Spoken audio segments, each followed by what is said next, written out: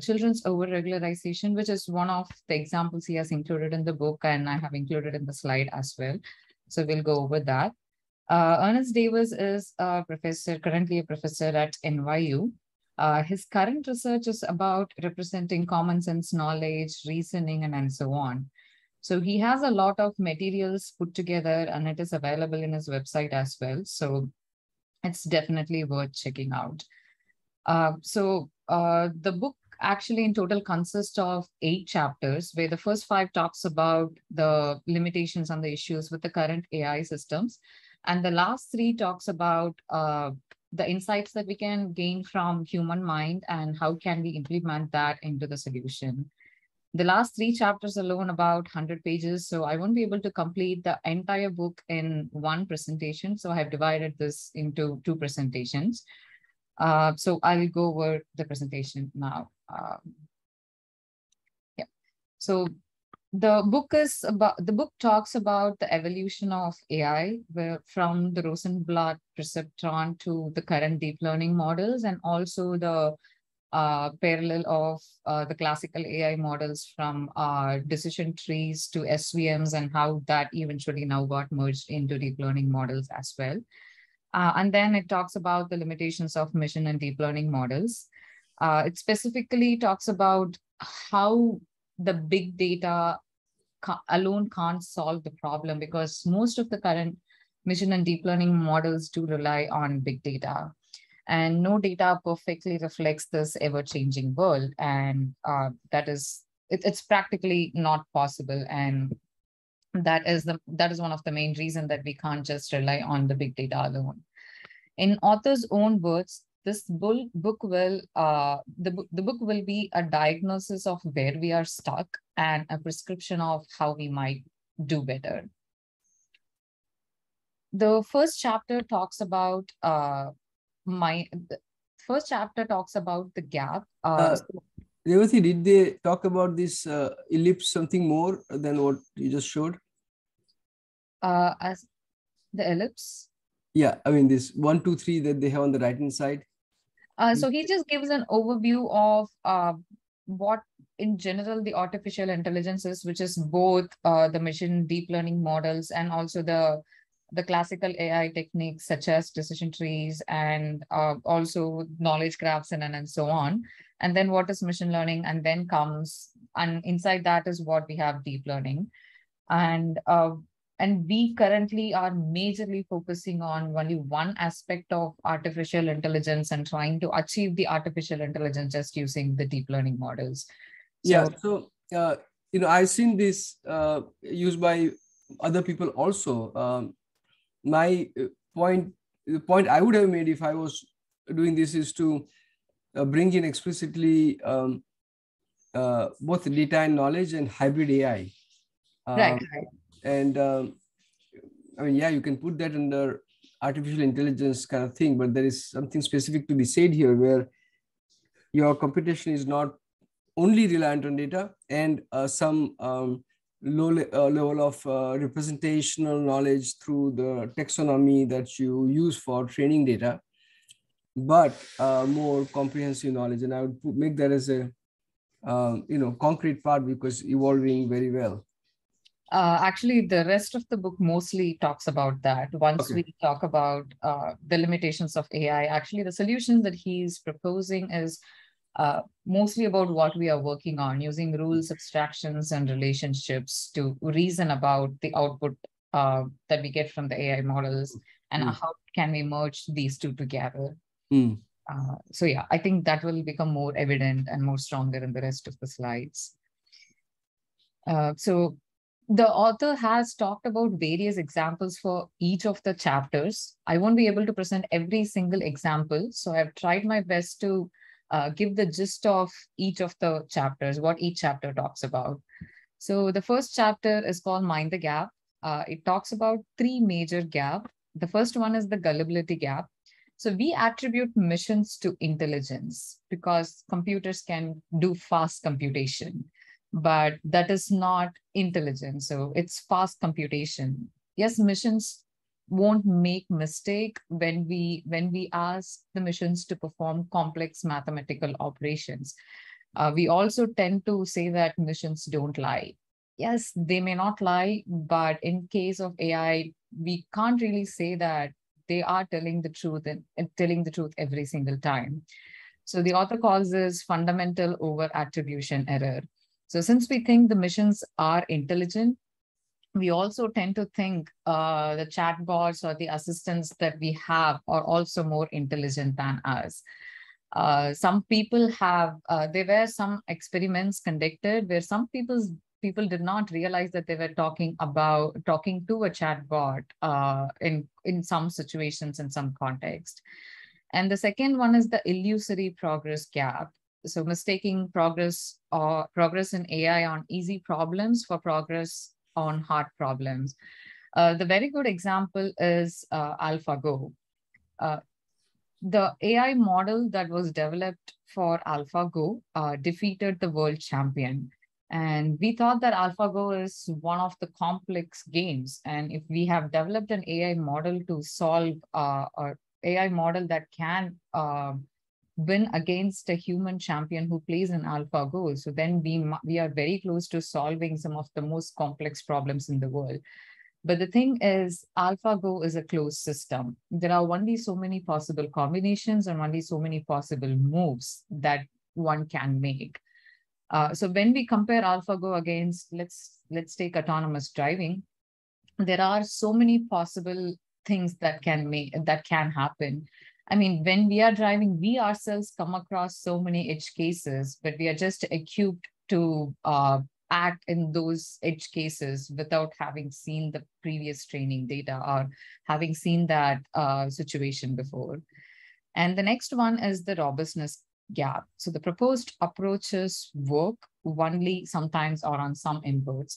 The classic example is the stop sign, which we all know about. So a mission that is trained on the stop sign, which is on the right, actually predicted the stop sign on the, mission that is trained on the stop sign, which is on the left, actually predicted the stop sign on the right as a refrigerator with stickers on it. The author says that there are 5 fundamental ways currently where we users differ from the current AI models. The first one is we understand language. The missions that we currently have can draw correlation amongst the words and the sentences, but they do not understand language. And the second is we understand world. And the third is we can easily adapt flexibly to new circumstances. When we are put in a new uncomfortable zone, we bring in the skills that we have to try our best to survive or get over that uncomfortable zone. And the fourth is we learn new things quickly. We do not need 100 examples of apple or 100 examples of mango to understand what is in an apple, what is a mango. We just need one picture and we can classify 100 pictures of mango or even 1,000 pictures of mangoes and apples. And the last one is reason in the face of incomplete and even inconsistent information. One of the best examples for this could be every single child did not go and touch the fire to understand that it is going to burn our fingers. We may not know the exact consequence of it, which is the burn, but we as a child, we know that touching that is going to hurt us. We may not know how, but we know that it is going to hurt. Of course, some children actually went and touched the fire to learn that it should not be touched again. But most of us know that it is going to hurt us in some way, and we do not go and touch the fire. And the next chapter talks about what is at stake. The facial recognition system in China, it sent a jaywalking ticket to one of the famous entrepreneur because a picture of the entrepreneur was on the bus as an advertisement. The facial recognition system thought that that particular person was actually jaywalking when there's no walking sign, but it was just a picture of the person on the bus. And one other example was what is called as Emilia Bedelia problem. So the character Emilia Bedelia was a servant in a children's book where that particular servant takes request of the employers too literally. So if we have robots which can at least obey the commands or perform the commands that we give them, the intelligence of those robots will be, if we rely only on the big data, the intelligence level of those robots will be, let's say that we give a command, take everything in the living room and put it away in the closet. We will only come back to home to find that the robot taking every single item in the living room, chop it into pieces to make it fit in the closet. The nine problems that actually concerns the author and the author talks about is the following. The first is the fundamental over-attribution error, which we just saw on the previous slide, and also lack of robustness, where we saw an example of the stop sign. And the third is depending on large training sets to learn from it. We know that the world is an ever-changing entity. There can't be a data set which can perfectly capture this ever-changing world. So every single one of us has to constantly work on that data set to tell us what is changing in and around us in order to create such a data set, which is actually not feasible. And the fourth one is blind data dredging, which is blind data cleaning. So when we blindly start cleaning the data or do the data annotation, the results can be nasty. So one of the nastiest example was that in 2015, the Google Photos labeled African Americans as gorillas, which is extremely insensible and humiliating. And in 2016, the Google image search, one of the people found that the Google image search for professional hairstylists only returned images of white women, which is not good. And the fifth one is pernicious echo chamber effect. So it was recently discovered that the 50% of the web documents where we can find corresponding documents for each of the languages. So for example, if we find a document in English and we also find a corresponding translated document in French. So 50% of such documents were actually created by machines. We in turn, what we do is we go to the web, scrape the data for data to train the machine translation algorithms and use that data to train our machine translation models. And I don't think here I have to explain the consequences of what that could be. The result of this translation is going to be extremely poor. And the sixth one is public data manipulation. So if you're going to use the data that can be publicly manipulated, again, the results are going to be poor. So one funny example which recently happened was that with Google search, if people can create a lot of posts, we can associate a search term with a particular result or a particular entity. In 2018, people managed to match the search term idiot with Donald Trump, with pictures or links of Donald Trump. So if you're going to use such data to train our models, we know what is going to happen. And the seventh one is pre-existing social bias.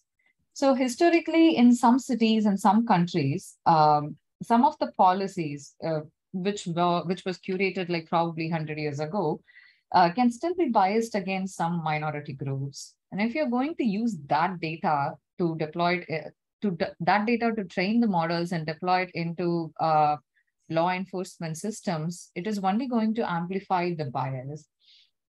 The book called Weapons of Math Destruction by Kathy O'Neill, it talks very nicely about it. That's one of the other books that I'm currently reading as well. And the eighth one is, it's very easy for the AI models to end up with wrong goals. One example was that a soccer playing robot was encouraged to touch the ball as much as possible. So the robot found a way to just stand next to the ball and start vibrating. So it achieved the goal we gave it, but not for the purpose we asked the robot to do. And one other example, which was very interesting to me, was a group of farmers. Uh, a group of farmers hired a bunch of machine learning engineers to train a machine learning or a deep learning model to identify whether the cow is in a estrus cycle or not on any given day. So the cow undergoes estrus cycle for 21 days, and on one day, the cow undergoes an non-estrus cycle for 21 days, and on one day it will be on estrus cycle. The model achieved 95% accuracy, and the farmers were very happy about it. But when the machine learning model was deployed, they found out that it marked every single day as the cow was in a non-estrus cycle. So for the 21 days, it predicted it right. And on the day it is supposed to be in estrus cycle, it also predicted it as non-estrus cycle. The cow was in a non-estrus cycle, and it achieved 95% accuracy. So the machine learning model achieved 95% accuracy, but totally failed the purpose that the model was trained for. So this also says that accuracy does not mean anything or everything. Sorry, the accuracy does not mean everything. I take that back. And the ninth point is that the places where we try to deploy AI is at a large scale. So one teeny tiny mistake could be amplified. So the example that we saw was the pernicious echo chamber effect, where one policy that is biased against minority group, when we deploy it in law enforcement areas, it is going to amplify that bias drastically. So the moral of this particular chapter is, wherever we want to go with the AI models, we can't go there with just big data alone. A lot can go wrong if we put blind faith in big data, as per Kathy O'Neill. And the next chapter talks about deep learning and beyond. So this particular chapter gives a little bit about the evolution of AI as well, but most of us already know. I wanted to focus on the other interesting areas. So the author lists three main annoying features of deep learning. So deep learning is greedy, deep learning is opaque, deep learning is brittle. So the first one, greedy. We know that we are all fascinated by AlphaGo, but it took 30 million game simulations for the AlphaGo to reach superhuman performance. And the second one is something that we commonly talk about.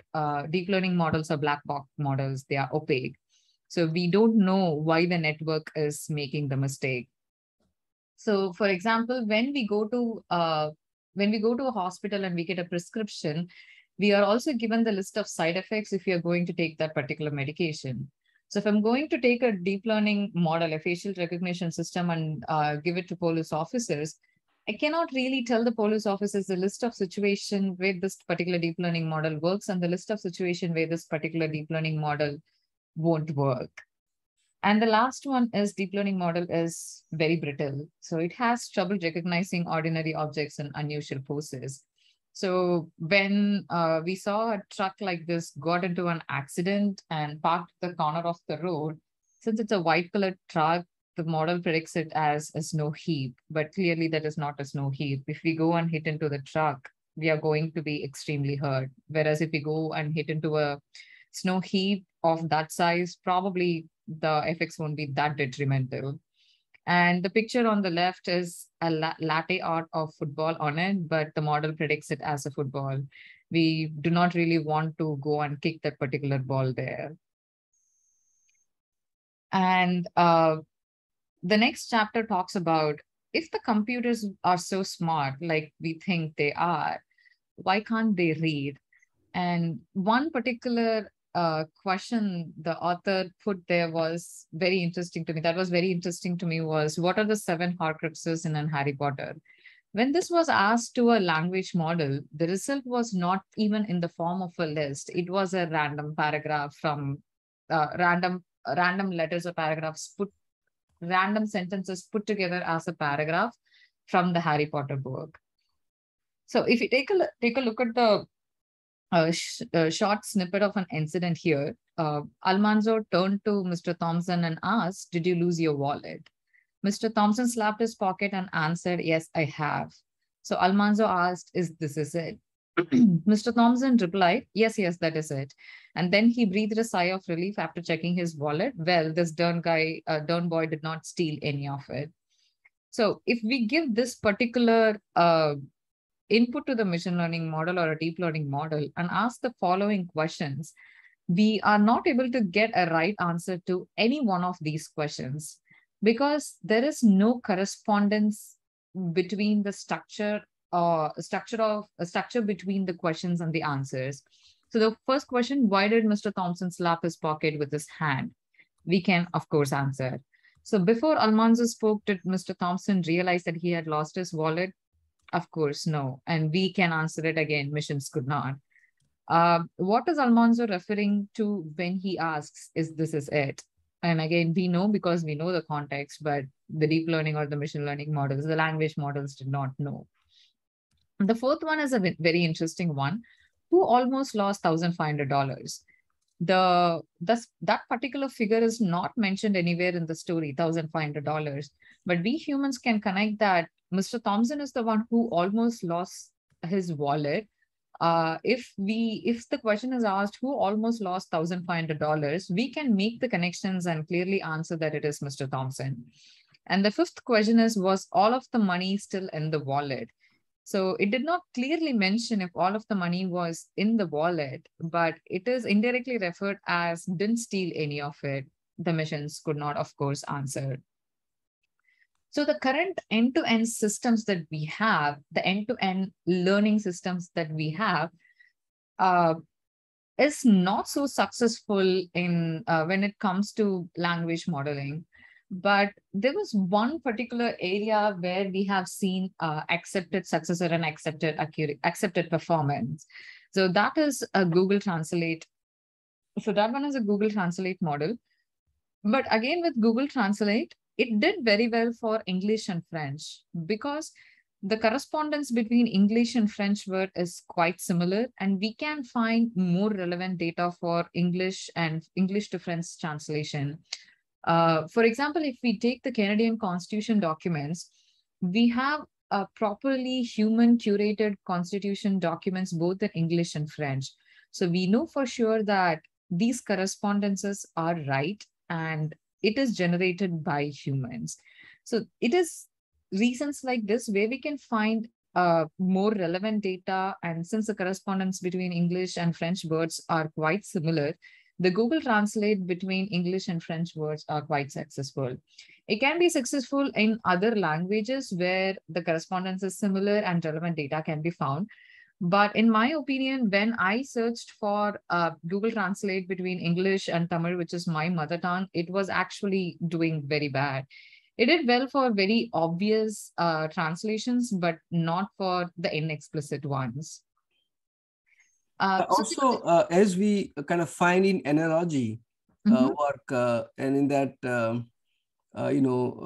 stack that we made up, we're doing words and sentences, things look better if you try to do it on a broader level and want to retain the whole thing, like whole paragraph mapping and whole document mapping. It won't do that well. Right. Yeah, actually, that is true because it does not understand the compositionality between, compositionality behind the sentences and the document or even the paragraphs. And the flow and the argument building and all the other things that happen when you construct a good text. True. The current, unless otherwise, we actually explicitly train this language models as this particular sentence talks about an argument. This particular sentence is a factual. The current language models by itself can't classify those as well. So the author puts a question. So if an end-to-end system has worked so well for a translation purposes, why is it not working well for Q&A? Just as we saw in the previous slide, in case of question and answers, the questions bear no obvious relation to the words in the text. So the fourth example, who almost lost $1,500? So we did not even see the word $1,500. So in those situations, it suffers. And we can't really curate a data of all possible questions one might ask and all possible answers to those questions. And that obviously is the reason that with respect to question and answers, the the language models are very limited. They can perform in a particular situation or in a particular context, but not in a generalized way. And the next chapter talks about robots and robotics. So the author has named this particular chapter as Where is Rosie? Rosie is a domestic robot, a fictional character in a TV series called Jetsons. This particular Rosie robot performs all the domestic chores, takes care of the babies, cleaning, taking care of the house, does basically everything for the humans. But are we close to those robots anywhere nearby? No. Uh, so the current limitations of the AI, so the current limitations of those robots, the author puts it in a very satirical way. So let's say that the robots, there are a bunch of robots or one or two robots trying to come and attack you. All you have to do is just the following to escape from it. First one is close the doors.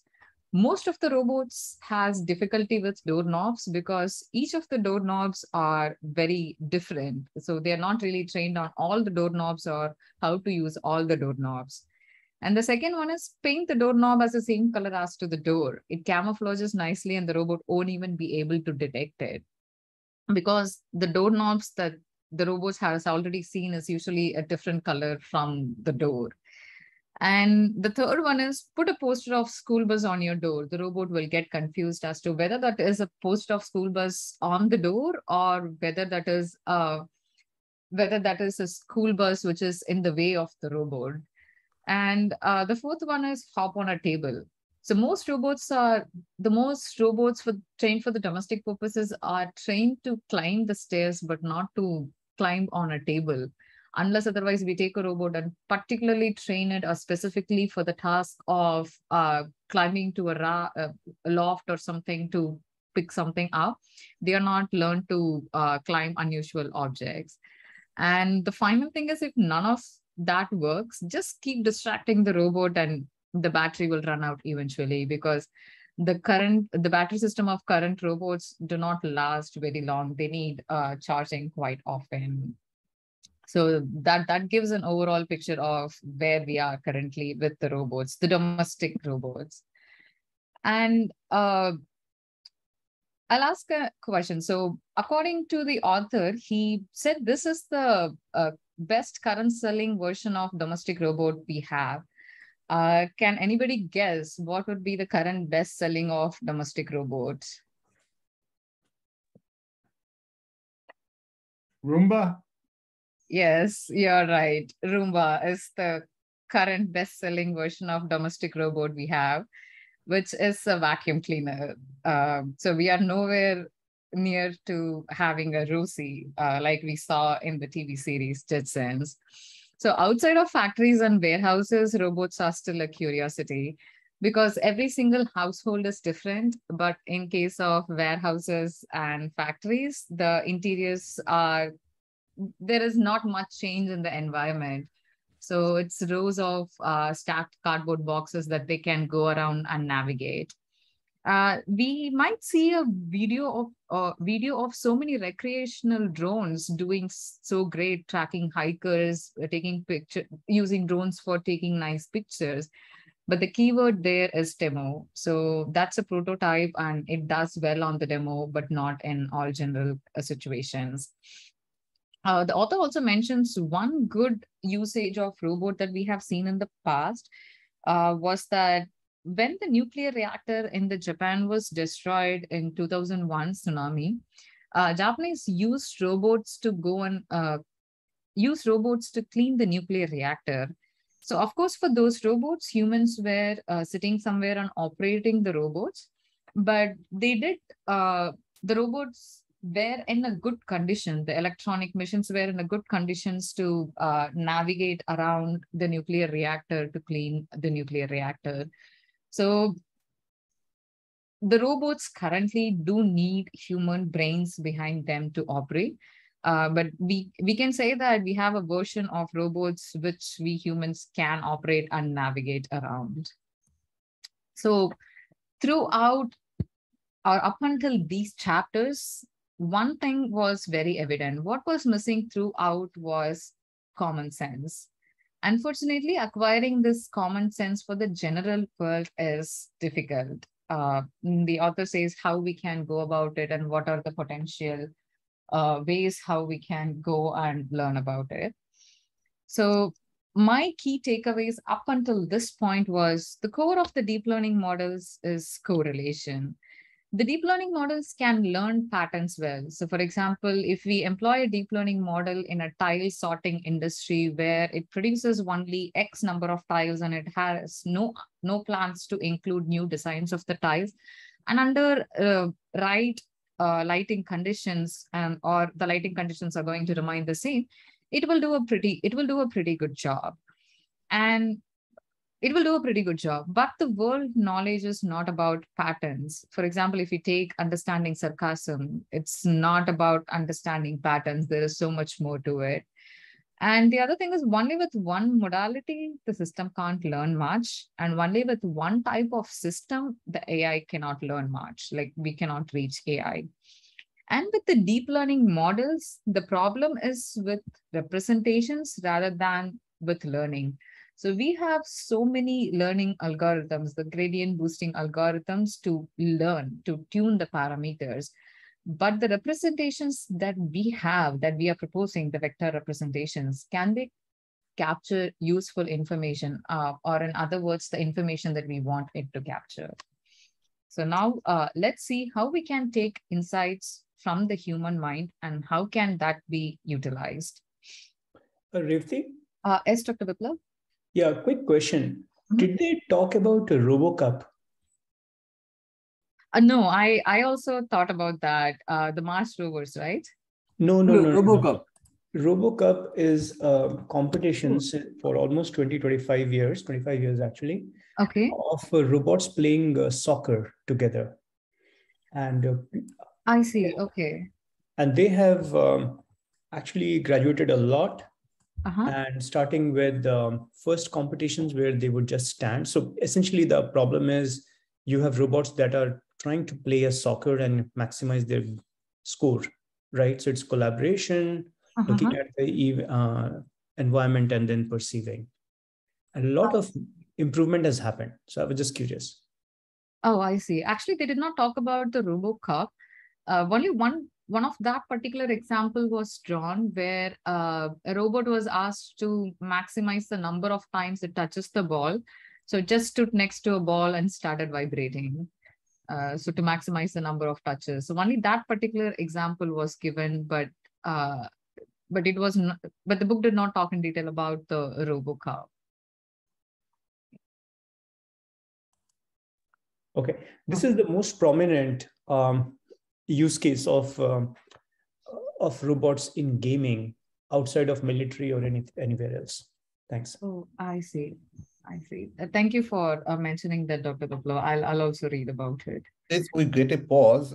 Just in Revathy, for a quick pointer, if you just go back to the previous GPT-4 and Palm, both are doing excellent in sarcasm explanation. I mean, the same question I asked to Professor Pushpak when he was presenting. So if you look at the last 1 year, there's a huge development. And one modality, two modality, I believe DALI and diffusion are doing excellent. So yeah, so we might discuss about this at the very end, but let's go. Oh, okay. Okay, got it. So now moving on to the chapter Insights from the Human Mind. So this involves a little bit of the observations that we learned from cognitive psychology and how so far we have used some of that in AI for machine and deep learning models, and how a lot is left for us to be learned. So that will be the theme of this particular chapter. So the first one is there are no silver bullets. So the first one is behaviorism. So the scientist named John Watson from Johns Hopkins University claimed that he could raise any child to be anything by carefully controlling their environment. In other words, he says that humans only learn based on reward and punishment they receive from the environment, which actually is the basis of RL algorithms that we have. But that does not explain how we understand a line of a dialogue or how we figure out how to use a nail and a hammer. So using a nail and a hammer to certain extent can be said that it can be a reward and punishment, but how do we understand a line of a dialogue? It does not really explain that. So the author says that there is no single master algorithm to solve intelligence. So people don't learn nail and hammer through the reward system because in the sense that people don't let the hammer hit their fingers. They mostly get by, and they don't need that feedback to, even if their hammer hits the finger, it is by mistake from the very start. So right. They don't. I don't think that anybody wants even a single experience of hammer hitting the finger before learning what to try in terms of hitting the nail. Certainly. So I just said it to a certain extent because one has to just learn that we have to hold the nail, else it will drop. That's it. Like a very tiny bit extent, but not completely. So the overall point is that, so we are saying that behaviorism can help us raise a child to be anything based on how we control their environment, but there is no single master algorithm to achieve intelligence or to solve intelligence. So true intelligence systems are likely to be complex and also flexible like our brain. And the second topic is cognition uses internal representation. So when we learn a language, it is not based on the external environment, but based on the internal grammar, which we also call as internal representation. So this internal grammar is actually different for each of us. So even if we take people who learn English as a second language, the internal grammar of how we understand the language is actually dependent on how we learned our mother tongue. So it changes for every individual, it changes for every group of people too. So what is missing in the deep learning model's internal representations is prepositions, as called by cognitive psychologists, which describes the relationship between entities. So current deep learning model, if we take these relationships and entities, or if we take these words, pass it on to the deep learning model, what it does is it approximates the meaning of the word. So when we train a word to vec to take these words and give it to a machine learning, or even if we take any graphs and feed it into the machine learning model, it is eventually whatever the vector that we are getting it out is an approximation of the fact that we just fed into the model. So it predicts the results with the confidence scores, right? So once our facts are fuzzy, once we have approximated our facts, how can we get the reasoning right? So once our facts are fuzzy, it's really hard to get the reasoning right. So the fundamental problem in deep learning is not about the learning, it is actually about the representations. And the next insight is abstraction and generalization. So we use a lot of abstraction and generalization to learn. So for example, this was a particular example that happened in Gary Marcus's house. So his child, Alexander, when he was about 5.5 years old, he was asking Gary, what is chest deep water? His mom answered that chest deep water is a water that comes up to your chest. And his father said that it is different for each person. Chest deep for me is higher than what it would be for you. And the child made following inference. So chest deep for you is head deep for me. The word head deep was not mentioned anywhere or even taught to the kid by the parent, but the child realized that chest deep for his father would be head deep for himself. So the abstraction is the chest deep for you is the head deep for me. And the child generalized that different it's different for each person, and the kid actually learned that. So what is chest deep for his father is going to be head deep for him, or it can even be neck deep for someone else. So the representations that we get from the mission and deep learning models do not have the common sense, or to put it in other words, the representations that underlie both the cognitive models and common sense are built on the rich collection of abstract relations combined in complex structures. The current representations of the deep learning models, we do not have that. The representations in the deep learning models do not capture that, but they are good at capturing the correlations, and they stop right there. The next insight is the cognitive systems are highly structured. Just the author made a comment in the previous section. So when we take the AlphaGo model, which achieved the superhuman performance and won against national champion, the AlphaGo champion, it used two models, not one particular model. So one was deep learning model, the other one was Monte Carlo tree search. So the AI, like the mind, must be structured with different kinds of tools for different kinds of, different aspects of complex problems. And the next section is, even the simplest aspect of cognition require multiple tools. So this was Gary Marcus's dissertation.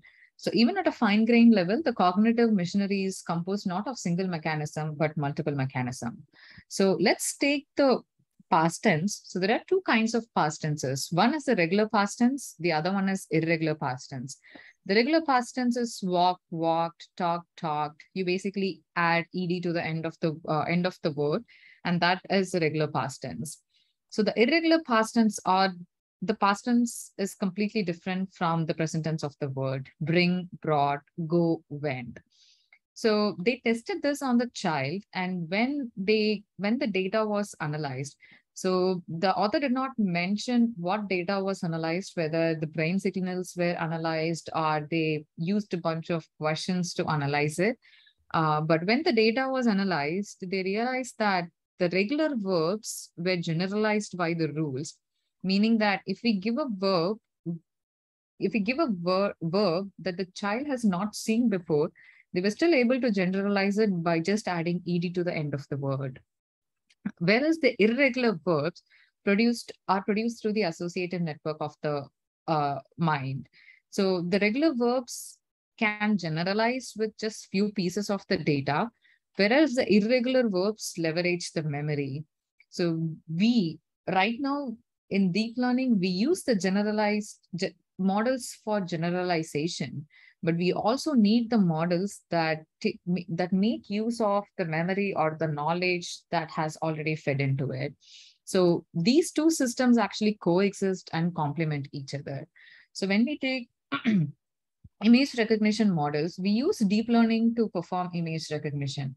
It is good at image recognition, but it is not good at reasoning. So there we have to use the classical AI approaches, which includes the rules and abstraction to reason it.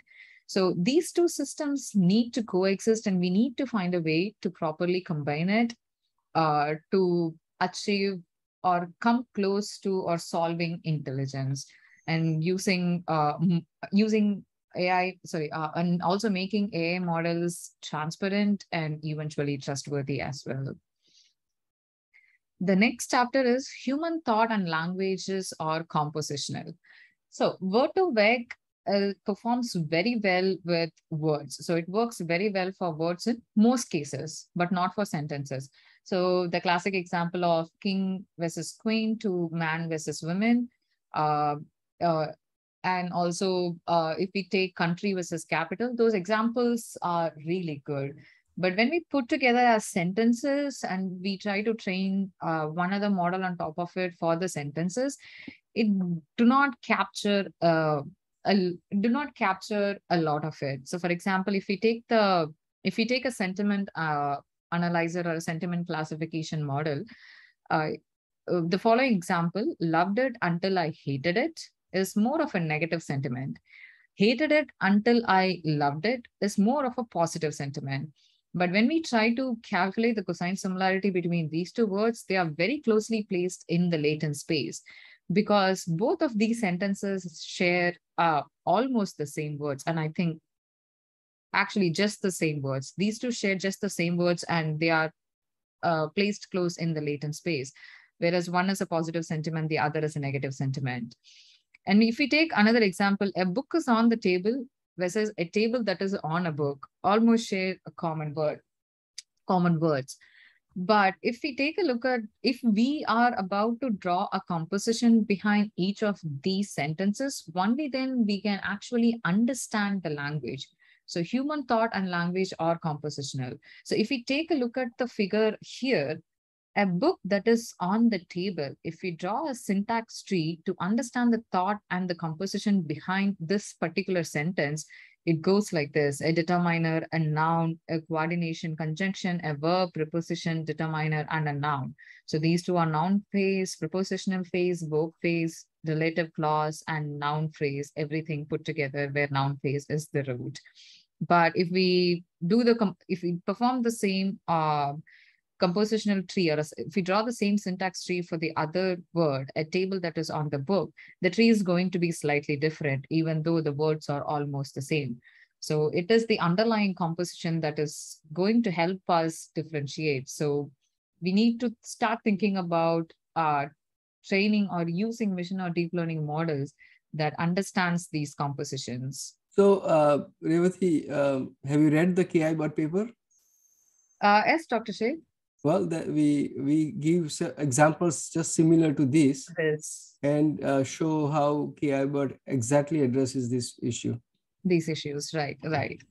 We already hit, so as I was mentioning before, so most of what is mentioned in this chapter, insights from the human brain, are already the areas we're trying to head towards or already working on it. And thankfully, a follow-on to that, we had KI Bot paper. The KI Bot paper itself was not accepted because the reviewer wanted us to train on a much larger corpus and show. We showed that a small base model beats the large model, existing large model, but that was not good enough for him, and he wanted us to train a large model that would have costed $1 million plus, which we did not have. Right. But anyway, the follow-on paper, TLDR, is accepted right now as a short paper. I would really like to get that as a full-size paper also. But I think the core idea are now going to be published in this accepted paper. Right. Actually, that's one of the places where I'm facing issue as well. They need more evaluation. So everything boils down to that accuracy and numbers. But I just presented an example before. Accuracy does not mean everything. So yeah. And the next section talks about top-down models and bottom-up models. So let's start by this. So if you look at the figure, is that a letter B or a numeral 13? Some of us might answer it's a letter B. Some of us might answer that it's a numeral 13. But the right answer is it depends on the context. So it can be A, B, C, or 12, 13, 14. The interpretation of this number depends on the context. So the context actually plays a very big role in resolution of ambiguity. The pixels on their own makes little sense. So we need to give more context to it.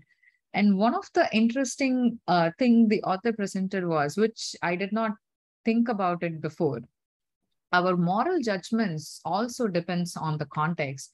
So if we hear that someone stole something, we are immediately like, oh my God, that is bad. But if we say that, oh, a homeless person probably steal the banana from the shop, you will be like, I think that is okay, we can let it go. But if you hear about a burglary where tons of money or valuables were stolen, we are immediately appalled. And same with the killing. So if we see a murder in a movie, we do not take that well. Versus when we see someone killing someone else as a revenge in the movie, the audiences usually applaud and whistle in the theater. So our moral judgments also very well depends on the context behind each of these incidents. And one other interesting example that was presented in the book, which I really liked, was the following. So the figure that we see in the center, the list of symbols that we see in the center was given to one group of people with the label listed on the left-hand side, the label list 1, curtains in a window, crescent moon, eyeglasses, 7, and ship's wheel. And then the users were asked to redraw the symbols that they just saw. And these were the figures drawn. And another set of people were given the same stimuli, the same set of signals, but with a different label set. And these were the figures that were drawn by the people. So if we saw the reproductions of these diagrams by one group of people, whether the other versus the another group of people, is actually quite different. But it is close to the original stimuli, but it is quite different. So even the way that we interpret these small symbols is very much dependent on the context. Whether it's a crescent moon or the letter C, it's going to go and sit in our brain completely differently. So we need both the top-down models and the bottom-up models to meet somewhere as well. Whereas the bottom-up models are pixels on their own, and the top-down models are introducing context to make sense of the pixels. I'm just curious, these days people are, I see more and more papers in neuroscience on MRI, fMRI studies about showing people these symbols and see what parts of brain light up or participate. So I'm guessing that you'll see different patterns when a symbol is interpreted as one way or the other. Right. The author also talked about although it might be interesting that suppose I look at the eyeglass, and dumbbell, the example, my brain may actually iterate over both of them. I mean, you say, and then choose to select one of them. So and it may all depend upon the other things, the context, other things that give me the context, and hence it may be incredibly hard for. Well, maybe there is a way to say that, okay, at the end the brain, chose to label this eyeglass and not dumbbell, and that may be possible to automatically infer, assuming that we are doing real-time scanning. True. When we actually just look at the symbols, the interpretation for each of us might be different as well. When we just look at the symbols, each of us interpreted differently as well. So the author says that so far we have identified 150 regions of brain that works in combination to execute different types of tasks, a creative task or a mundane task, and so on. Revathy, we are almost towards the end of the hour. Right. What is our plan? Just few more slides, I think 3 to 4, that will conclude. And the next one is concepts are embedded in theories. So we know the concept of a pizza versus a concept of a quarter. So when the sizes are reversed, we know that the coin is not legitimate. Both are circular shaped structures, but we know that we might be able to accept a pizza in the size of a coin and we will probably eat it. But if you paid so much money for it, we may not be able to accept a pizza in the size of a quarter. But if someone is trying to pay for the pizza in the size of with a quarter that is about the size of the pizza, we may not accept it. One other example would be a robot shouldn't attempt to use a fire extinguisher when it sees a painting of a fire hung on a wall. We know the concept of painting, concept of fire, and concept of fire and painting put together and hung on a wall. But the current robot, which just operates based on the pixels and identifying objects, it may not know the concept. So the underlying concepts are not very well known or not taught to the system. And the next one is causal relations. So the current deep learning models learn based on correlation. And what that leads to is spurious correlation. Most of us know about spurious correlation, but if you have not heard of spurious correlation is an example which is presented here. So the number of people who drowned by falling into a pool over the year correlates so positively with, or results in a high positive correlation with the number of films Nicolas Cage appeared in. It does not mean that the one influences the other. These are just two sets of numbers which happen to be following the same ups and downs over the years. There is a book on spurious correlation. There is also a website where numerous examples were presented. It's very good to go and look at it. Whereas causal relations are different. So we know that the rooster crows before the sun rises, but silencing a rooster is not going to stop the sun from rising, because it's not the rooster crow. The rooster crowing and the sun rising can be correlated, but we can't really try to silence the rooster and stop the sun from rising, because it's a sunrise which causes the rooster crows. So the current deep learning models, the representations that are generated, it captures the correlation, but not the causation. So making the deep learning models learn causation instead of correlation will be a major breakthrough, according to the author. And the next section is we keep track of individual people and things, and that makes us who we are. Our environment and our experiences change based on individual things that change. So for example, if deep learnings are good at generalization, so it knows that kids in general prefer ice cream over vegetables, but does it know what your kid prefer? Your kid might actually prefer to have vegetables over ice creams. So it does not take into account about individuals. It just talks about categories, a bunch of images being apple, a bunch of images being mangoes, and that's it. And deep learning can very well recognize objects, but it does not know anything about that particular person that it is recognizing. So it can recognize Barack Obama, but it does not know who's Barack Obama. So it does not have a deeper sense of what the individual recognizes. So there is our knowledge and our surrounding is so much dependent on individual and the changes of each of the individual around us. And we also learn from those changes as well. And the final slide is complex cognitive creatures are in blank slates.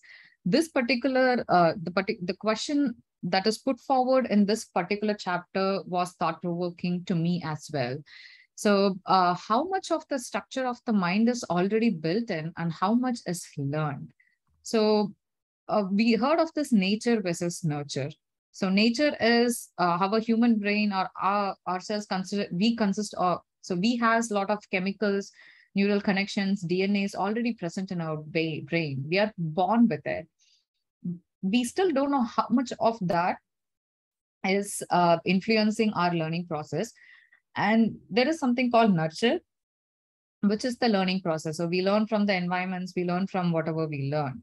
So we humans have innateness, but deep learning models are dominated by blank slate. So we freshly take a neural network, we randomly initialize the weights, and then we start the learning process. So that makes the problem harder than it should be. An analogy would be a car manufacturer trying to reinvent the wheel, ignoring the previous knowledge of vehicle rebuilding. So just trying to reinvent the wheel. So the big data plus the causal abstract knowledge can lead us towards missions with common sense. And the next two chapters, common sense and the path to deep understanding and trust. I'll try to present it in the next Monday meeting. And thank you. Any questions or concerns, please go ahead.